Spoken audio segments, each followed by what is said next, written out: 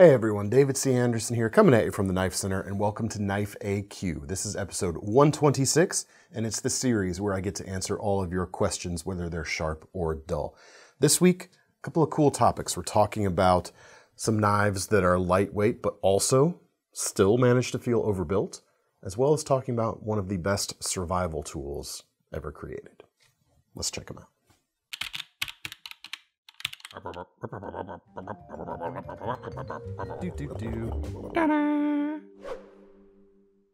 right, if you're new to this series, what we do is we answer your questions, as mentioned in the cold open there. But if you have a question that you would like to have featured in a future episode, to have a chance at that happening, what you got to do is just leave it in the comments section below this video. We'll check them out. Maybe it'll get picked. First question today comes from The Weekend Yogurt. Interesting. Hey, DCA and Thomas. You didn't prepare an answer for this, did you? No.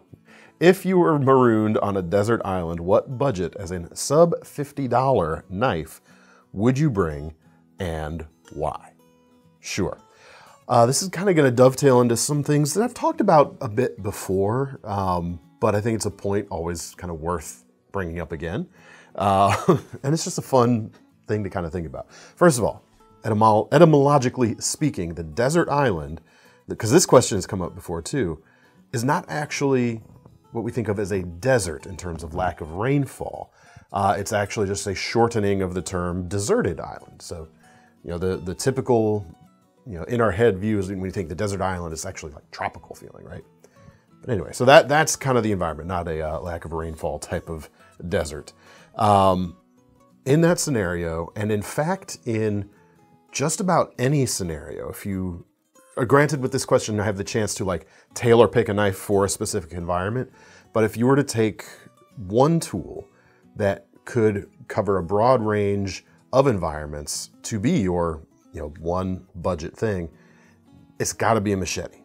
It's got to be, it doesn't have to be, but it could be a 12-inch machete. There's a sentiment out there amongst some circles that I've heard oft repeated, and I happen to agree with it. A 12-inch machete is hard to beat as a one-tool option pretty much anywhere. Caveat with that is you want a machete that could handle some light chopping, light to medium-duty chopping even. Something like this Ontario machete right here. This is the 12-inch, let me get the name right. This is the traditional cutlass camp and trail machete, in fact. But it's the shorter version, essentially, of the 18-inch issued machete in the armed forces here in the United States, Army, I believe. It's fantastic. You can do so many things with a machete, and the 12-inch size can flex into smaller rolls quite easily.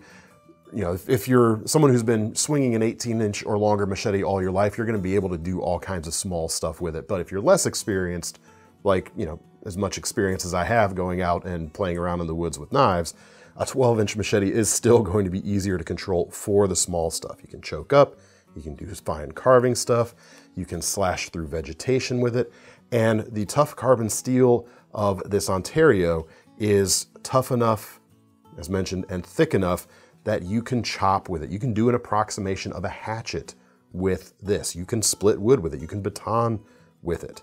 Will other things do those things better? Yes, but if you got one thing, something like this is going to do so much. This is like 26 bucks. It doesn't come with a sheath. You will need to purchase that as well, but combined, you're still less than $50. This one right here is like 26. There's two ways you can go about it. You can go with this, or you can go with the versions of this that have a D-ring on it. These are a couple bucks less. They start at like $23, I think, for the green handle one. The black one's $25. I'm not sure why they're a different price, but who knows. Neither of them are perfect out of the box, but I would say the D-ring version will require a little bit less attention. And for me, I don't mind doing that, especially for a tool at that price with the bones you're getting. Yeah, it'd be nicer not to, and yeah, there are nicer, more ready-to-go things out of the box in this price range, but none that inspire the same amount of confidence and durability that I get when I pick one of these up. The handle on the D-ring machete is much nicer to hold out of the box than the non-D-ring version, but the ring can interfere with some grips. Very easy to cut this ring off though. You can slice it right here, and right here I'd leave the little tab at the back to give you some retention on a swing. And then the edges do come to a sharp apex here at the tip, but the grind thickens up. It's more durable. You may want to tweak that, pay some attention to it, and I probably would wind up doing that myself too. Superb. Superb choice here. If you were to go with the non-D-ring version, as you can see here, the handles are not flush with the tang. So out of the box, these are a bit blockier feeling. There's the potential for hot spots. The D-ring versions have a little bit of a divot scooped out of the middle here, so even without any kind of mods there, it feels a little bit better. But the advantage of this, these pieces are injection molded and they are solid. They're not like hollowed out in the middle. So you could shape this to perfectly fit your hand. There's something to be said for that too. Like I said, there's nicer things, more ready to go out of the box, but I love the feeling of confidence I get from these Ontario machetes. That's my sub $50 knife. If money was no object, I'd still pick a 12-inch machete, quite honestly, but I would probably go with this Tops machete. This is their 10-inch version, which is still a 12-inch machete, I would argue, and I'll hold it up next to the Ontario 12-inch machete there to show you why. Overall length is pretty much the same. It's a tiny bit shorter, but they've essentially just given more length over to the handle rather than sharpened edge. And yeah, you're giving up some sharpened edge there, but the balance of this and the utility of it in those choked up grips is much more comfortable for the smaller things you're going to be doing. If you need to carve, whittle, do any of that sort of thing, but you've still got the same kind of reach that you need for the heavier hits. 1095 carbon steel on these, really, really nicely finished. Doesn't need any tweaking right out of the box, at least not for me. And the sheath on it is pretty robust too. Comes with a nice little plastic baggie there. A couple of different pockets on the front, very sturdy. It's a basic style, but there's a reason so many things come with sheaths like this, is they're fairly economical and they just freaking work.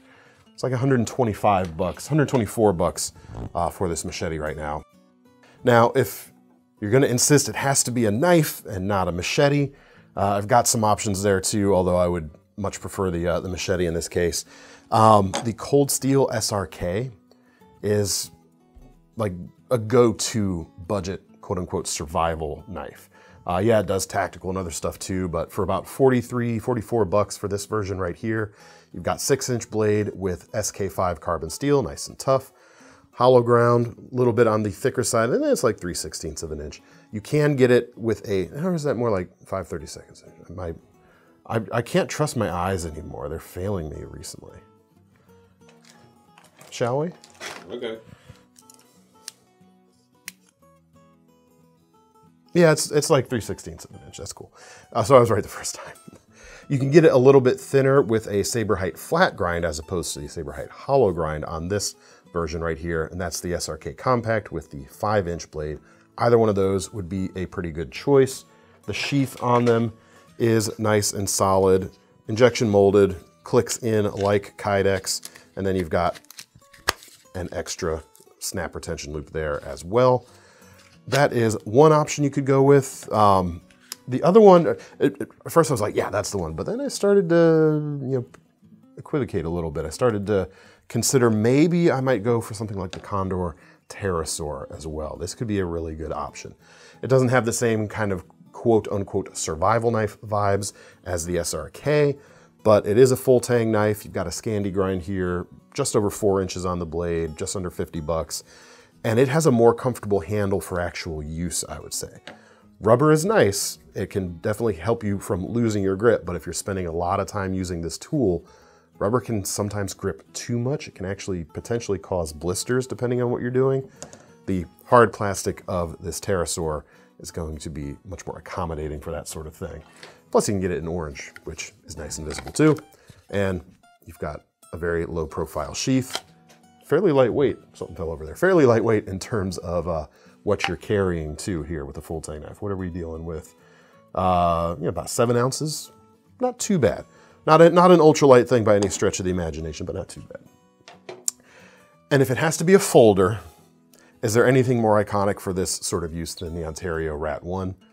I don't think so. Solid, plenty of length for big grips, plenty of strength with full steel liners, versatile drop point blade shape, 3.6 inches or thereabouts. Starting around the $30 mark, a little bit above for some Aus-8 versions. This Micarta and D2 bladed versions of KnifeCenter exclusive, just under 50 bucks as well. All of them I think would be some pretty good choices. Hope that helps. All right, next question comes from Donald Ivy. Dave, I need a large, heavy-duty work knife around 4 inches or so. Is there a lightweight knife that meets these qualifications under $200? Greatly appreciate your insights on the FAQ. All right, so this one was, I had fun kind of chewing this over because the thought, like it's almost one of those things where it's like two opposing forces and you have to find the middle ground there. Heavy duty usually connotes something like overbuilt feeling, like let's say the ZT308, which is outside your budget. I'll grant you this is about a 7-ounce knife in the hand. Could be worse. There's like 10-ounce knives out there all over the place, but something like this isn't terrible to carry, but doesn't quite give me the, a lightweight feel.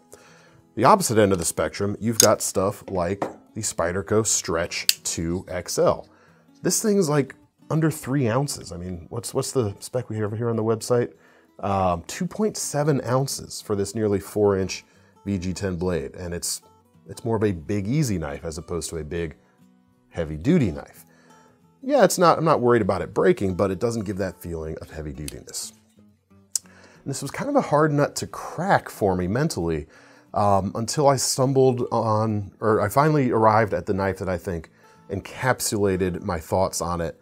And from there it was like, oh yeah, well duh, of course, I should have thought of that right from the get-go. And I kind of opened up the rest of my suggestions here for you that I'll go over. And that is the Cold Steel Voyager.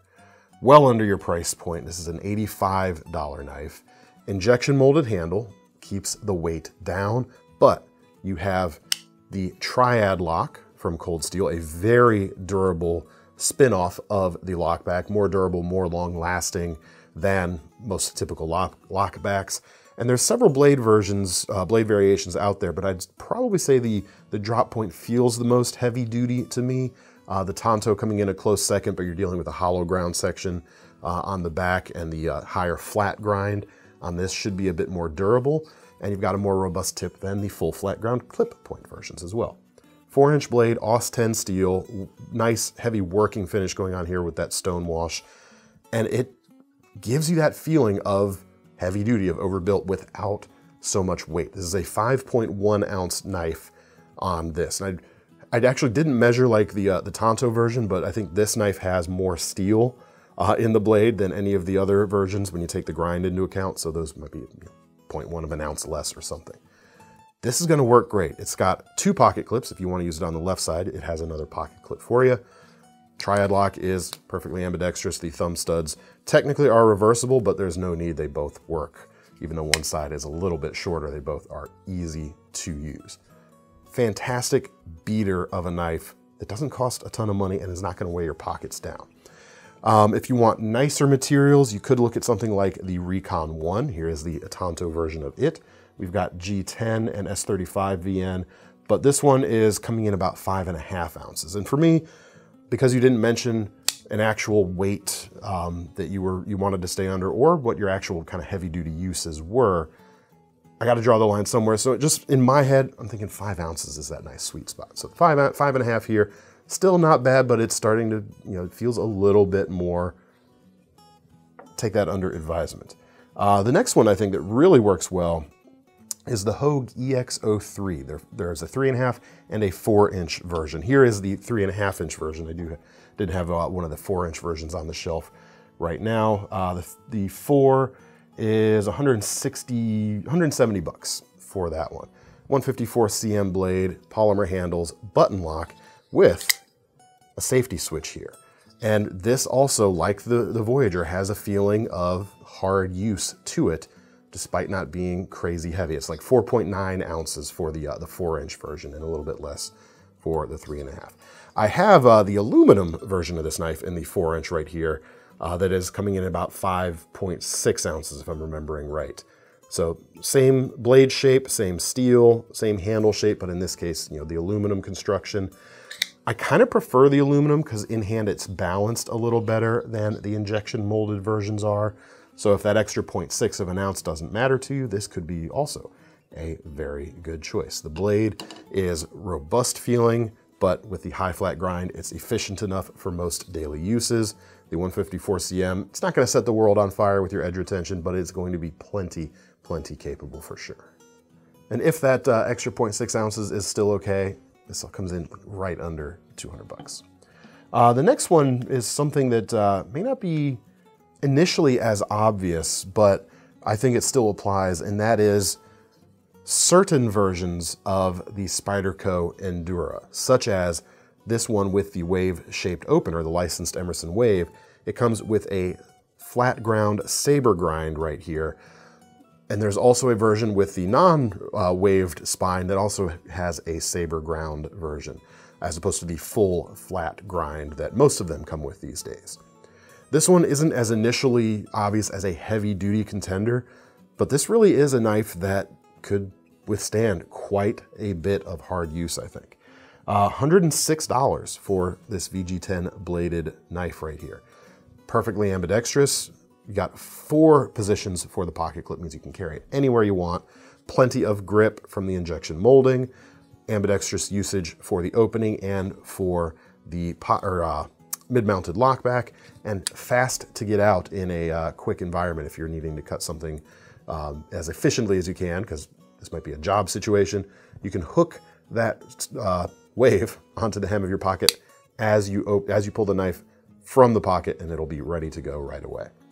The lockback on these is strong. You've got full-length steel liners underneath the FRN here to give it plenty of rigidity, and the saber ground profile of these versions is going to be a little bit more stout than the full flat grinds that would be very similar to what you would see on this Stretch XL right here. Not a bad option, really. Not an obvious one, but one I think definitely works.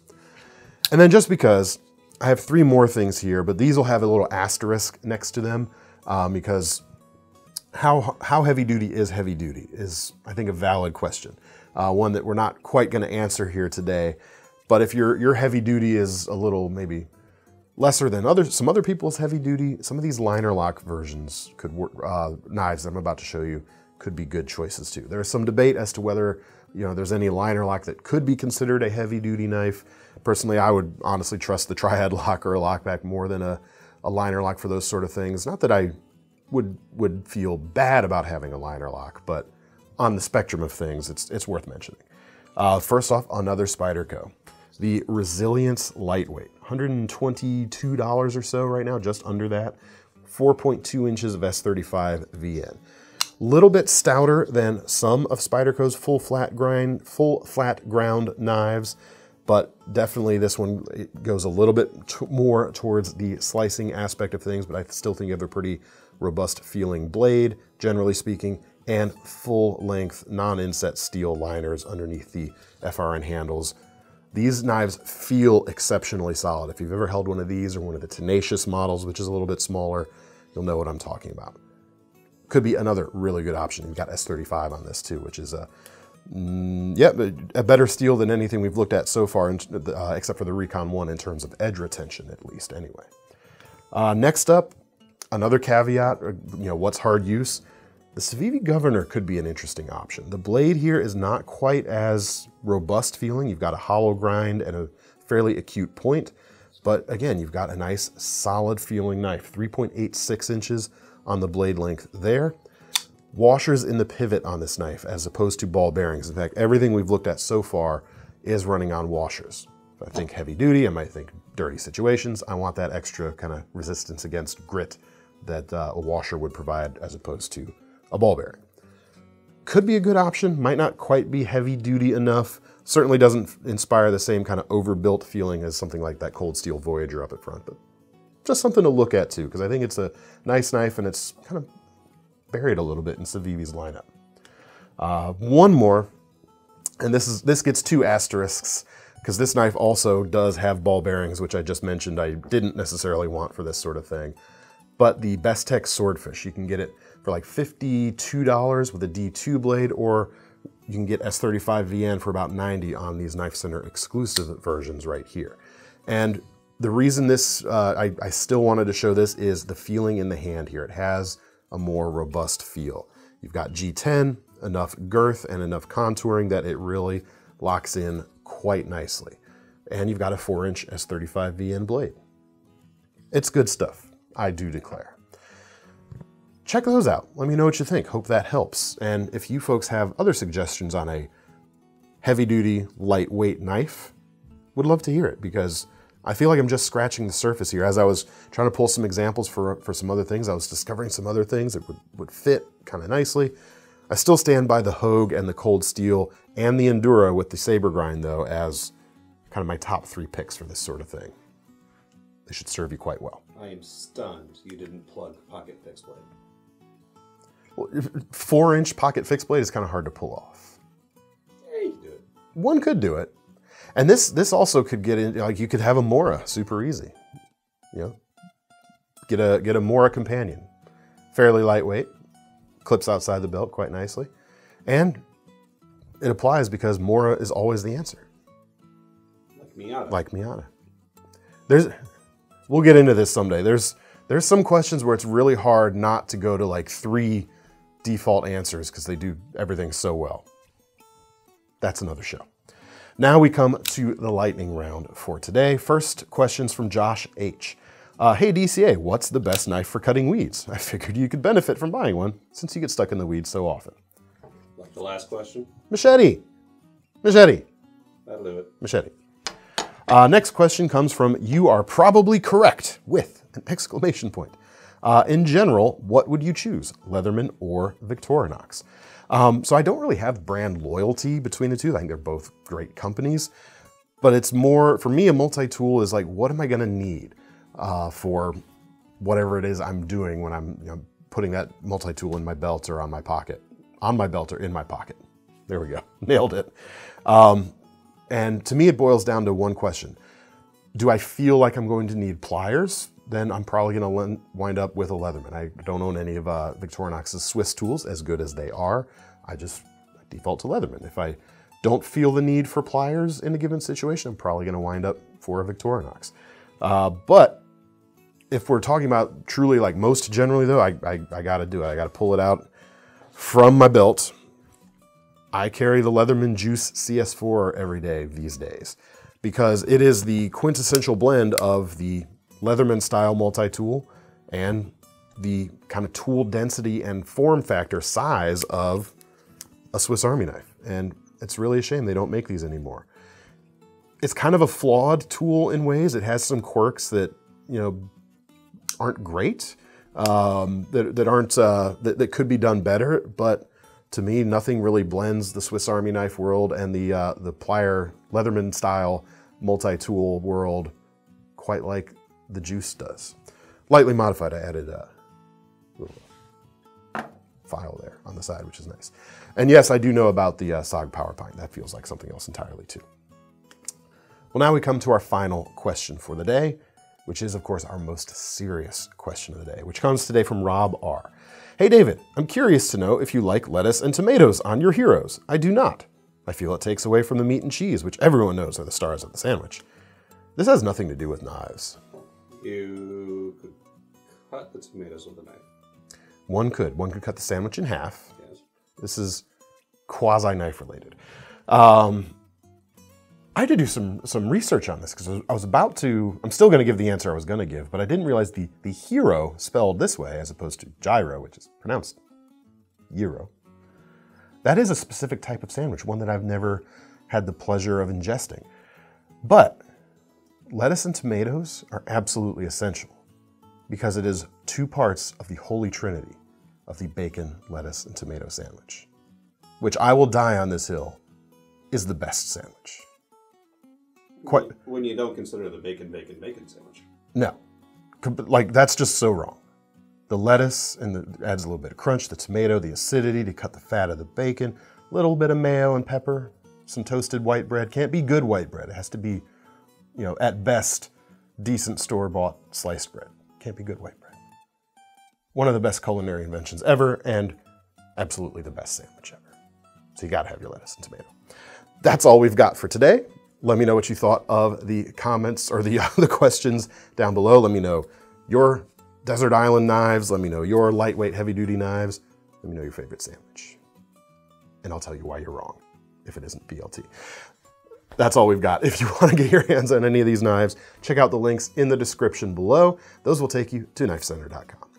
And of course, while you're over there, don't forget about our Knife Rewards program, because you're buying these knives, aren't you? Don't you want to earn some free money to spend on your next ones? I'm David C. Anderson from the Knife Center, and that's Thomas behind the camera. We're signing off. See you next time. And the hot dog debate begins. Hot dog is a sandwich.